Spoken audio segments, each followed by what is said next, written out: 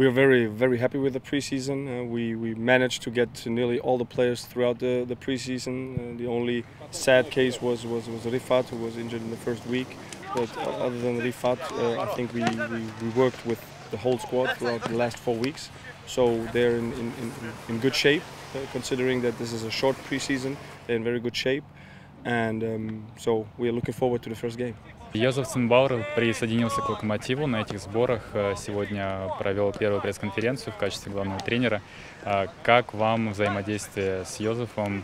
Что можете рассказать об этом процессе? Yeah, first of all, I mean, everyone knows that I still don't have the license to be the главный coach, главный trainer. So we needed to get someone into our team that has, first of all, experience and also the license, the pro license. And we found in Joe, we found a candidate like this. We worked so far anyway in the team, and now we have a главный trainer who has experience, who is full of energy and who wants to be part of our already existing and functioning team. Можете для болельщиков рассказать чуть подробнее, как строится ваш процесс подготовки, тренировки, потому что болельщики очень этим интересуются. Everyone already now experienced or saw the changes in the style of football, the changes within the team already at the end of last season, and we just continued this way. We brought a new philosophy and we brought a new style of playing, very much speed in our game against the ball and with the ball. As I said before, we have a strong team now with Joseph, another link in our team that makes us only stronger and wider.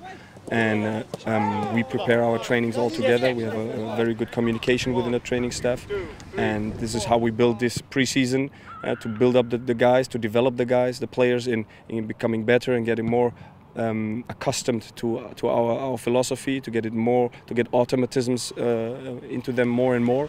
So we are very happy with the process, but it's far from over. So we will have to continue to work week for week to make the guys better, to make the team better, and to make the players understand more and more, and for it to become our DNA.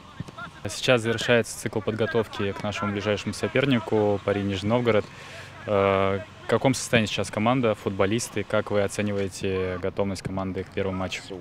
I think last week the fans and the people who watched it on television could see that the first 70 minutes were good. We played well last week. We had a 3-0 lead, but as also to be expected at that moment of the preseason, afterwards the condition went a bit down, and the last 20 minutes we physically also struggled a bit, but this is what we expected. But we're really happy with the first 70 minutes, and now we're 1 week further with that game further. So I think we're going to be in good shape on Sunday to open the season hopefully with a victory at home.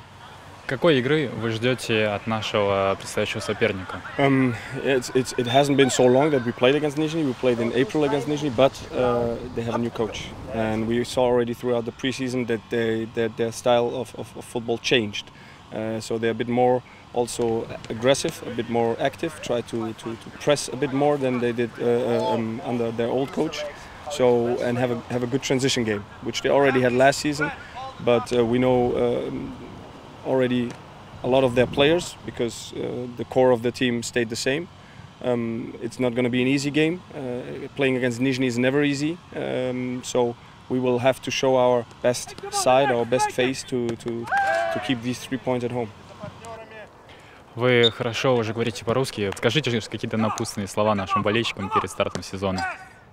Я очень рад, что сезон начался сейчас, и я надеюсь, что я увижу вас в стадионе.